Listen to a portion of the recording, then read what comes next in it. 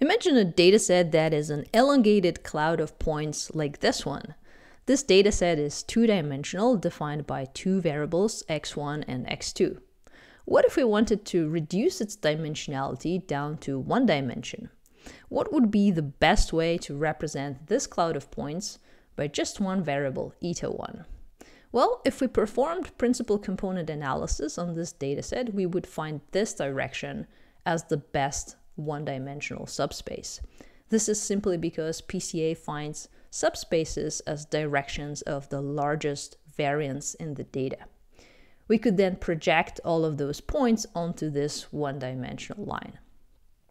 But what if we also have a specific quantity of interest that we would like to be well represented over the low-dimensional projection? Let's say that our QoI, when plotted over the original dataset, looks like this. If we projected the dataset onto a subspace found by PCA, the pink data points corresponding to the lowest QoI value would land right on top of the dark blue data points corresponding to the highest QoI value. In other words, this PCA subspace will not preserve any information about the QoI's gradient after projection. And this will generate non-uniqueness in how a QoI is defined over the projection and can pose serious problems in reduced order modeling. So can we do better? Can we inform low-dimensional data projections by arbitrary quantities of interest such that they are represented uniquely over the projection? And specifically, can we achieve that for QoIs that were not within the original dataset, or maybe even ones whose very definition depends on the projection operator? For this particular QoI that I visualize here, a much better one-dimensional subspace will be this one. After collapsing all data points onto this one-dimensional line, all pink points land on top of each other on one side of the projection, and all dark blue points land together on the other side of the projection. Such subspace preserves gradient information in a QoI after projection. So how can we inform projections by quantities of interest? And instead of using PCA, we can focus on an encoder-decoder, which is a special type of an artificial neural network with this architecture.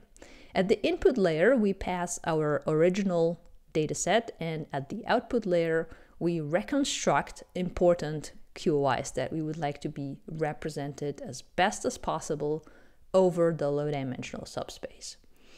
This part of the network is called an encoder, and this part of the network is called a decoder, and hence we called this approach a QoI-aware encoder-decoder. You can check this paper where we propose this approach and demonstrate its interesting applications in reduced order modeling. You will find a link to the PDF in the video description. And one more very important novelty of this approach is that we allow for both projection-independent and projection-dependent QoIs. What I mean by that is that the projection-independent QoIs are ones that remain fixed throughout training. But projection-dependent QoIs are variables that get continually reprojected onto the current subspace as the neural network is training. And therefore, their definition changes throughout training. The projection operator that defines the subspace can be directly extracted from the encoding layer. Those are simply the weights from the encoding layer, W1. They define the new basis to represent the original dataset and the projection-dependent QoIs. Now, projection-dependent QoIs especially emerge in reduced order modeling of dynamical systems. One such system describes transport of scalars in a reacting flow. This is a classic partial differential equation that has the form of a convection diffusion with source terms. Eta over here are the low-dimensional parameters computed by projecting the original system onto a low-dimensional subspace, and this source term, S eta, is a projection of the full dimensional source term onto the same subspace. whenever we use a different projection operator to generate new low-dimensional parameters, the definition of S eta changes as well, as it has to be reprojected onto that same subspace. And to run a successful reducer model using this system of transport equations, we need to be able to accurately represent S eta over the projection. Therefore, S eta becomes a very important quantity of interest, and ideally, the topological quality of our low-dimensional parameters should be informed by how S eta is represented over the projection. If we come back to our encoder-decoder, this bottleneck layer with only 2 neurons is where we are computing a 2-dimensional projection of the input dataset. Notice that if we wanted to compute 3-dimensional projections, we would use 3 neurons in that bottleneck and so on. Now, how does our transport equation come into play? Well, with the 2 low-dimensional parameters, eta 1 and eta 2, we also have 2 projected source terms, S eta 1 and S eta 2. We can plug them back at the output layer since we know they will be crucial quantities of interest. And remember that their definition will change throughout training depending on the current weights established in the encoding layer. Now, as the neural network is training and as the weights in the encoder change, the topology of the 2-dimensional projection changes as well. Notice how this projection becomes gradually more spread out in the 2-dimensional coordinate system, and any faults that were present there initially get resolved with the training time. Once the training is converged, we can extract the final optimized projection, which will represent all QoIs from the output layer as best as possible. Let me show you one example projection generated from this synthetic 3-dimensional dataset. We will now run training of the QoI-aware encoder-decoder using as a QoI the variable which colors that dataset. So as the network is training, you can see how changes to the weights from the encoder alter the 2-dimensional projection, such that the color variable is finally represented uniquely over the entire projection. And I will show you one more training example where I'm optimizing a 2-dimensional projection of a much higher dimensional dataset, but in this case, I also colored the projection by a quantity of interest that is projection dependent. Therefore, you see that the color variable changes as the projection topology is changing. And notice that at the beginning, the projection exhibits a fold in which values of the QoI would become non-unique. But at this point, this projection-dependent QoI becomes uniquely represented over the projection. So why does this approach work? Why does this allow for much better projections compared to what classic PCA can give us? Well, within this QoI-aware encoder-decoder, we've connected 2 tasks. The projection task, which is handled by the encoder, and the nonlinear reconstruction task, or nonlinear regression task, which is performed by the decoder. And we use a linear activation function in the encoder to allow for linear projections, but we use nonlinear activation functions in the decoder to allow for the most accurate reconstruction of QoIs from the subspace. Now, as those 2 tasks talk to each other during network training through the forward pass and back propagation, any problematic behaviors on a projection, such as non-uniqueness in representing a QoI, immediately propagate as large reconstruction errors. And upon the next iteration, they are corrected by slightly altering the projection operator. As a result, a projection is found where all those problematic behaviors are minimized. I will now show you how you can easily train our QoI-aware encoders-decoders with PCAfold using the class called QoI-AwareProjection. So first of all, we load our dataset X, whose dimensionality we'd like to reduce. we also load an associated dataset S that is a function of the dataset X, and that we'd like to compute the projection-dependent QoIs from.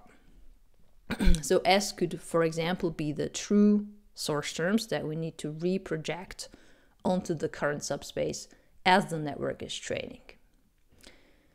Now we instantiate an object of the QoI-AwareProjection class, and there we can pass all sorts of arguments that define the parameters for training an artificial neural network.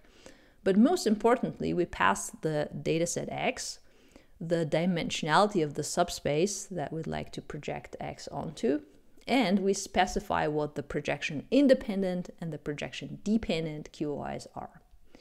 So let me stop here for a moment. Let's look back at the decoder output.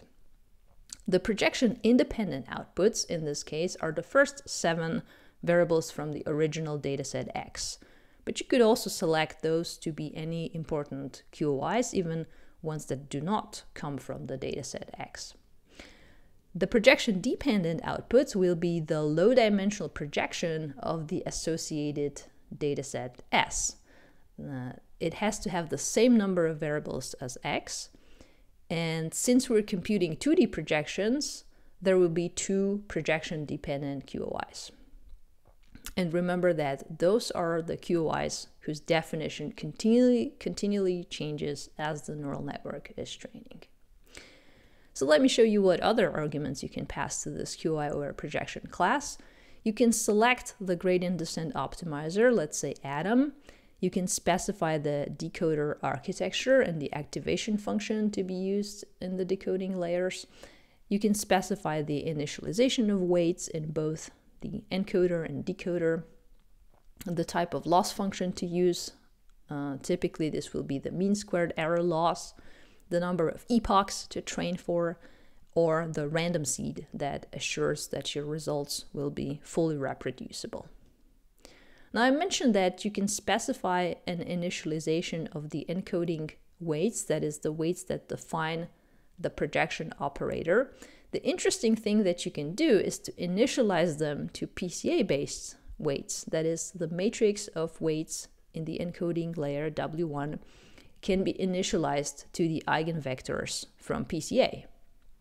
So here's how you can do that. You can import the PCA class from PCAfold, and you run PCA on your dataset. You can then access just the first 2 eigenvectors from PCA and simply pass them to the encoder weights init argument. This way, the encoder-decoder will start off with a data projection that is the same as its PCA projection, and then as the network is training, this projection will continually change towards an improved one. Once you have an object of the QoI-AwareProjection class, you can always print a summary of this current instance using the .summary function. This will show you a verbose overview of the architecture, initialization, and hyperparameters, and it can be useful for you to double-check the architecture of your QoI-aware encoder-decoder. You can also check if you're using the right activation functions in all the decoding layers. If you're happy with all the parameters, you can run the training by calling the function .train on the QoI-AwareProjection class object. If you've initialized the object with the verbose parameter set to true, you will see some information printed, and you will also see the progress bar as the network is training. After training, probably the attribute you're most interested in is the optimized projection operator, that is the weights from the encoding layer. You can access all best weights and biases that correspond to the epoch at which the loss was smallest using this attribute weights and biases best. This will give you a list of NumPy arrays, and if you access just the first 2 items in that list, those will be the weights W1 and biases B1. Now, you can manually project your original dataset X onto the new basis defined by weights W1 using this expression. And here the weights define the projection operator, and the bias vector only acts to translate the projection. It does not distort the topology of that projection. With this equation, you can compute the low-dimensional parameters eta that define the optimized projection. You can also print the weights and biases using the print weights and biases best function. If you'd like to monitor their values, for example, you can see how much they've changed from the PCA initialization. And finally, there's a function available in the QoI-AwareProjection class that plots the loss function, and you can do a quick inspection of the convergence of your training and of the absolute value of the loss throughout training. This function will compare the loss computed on the training data and the validation data. That's all for today. As always, you can check the documentation of PCAfold, where you can find more detailed instructions on using the QoI-AwareProjection class. In the next video, I will show you another interesting functionality of PCAfold. See you then!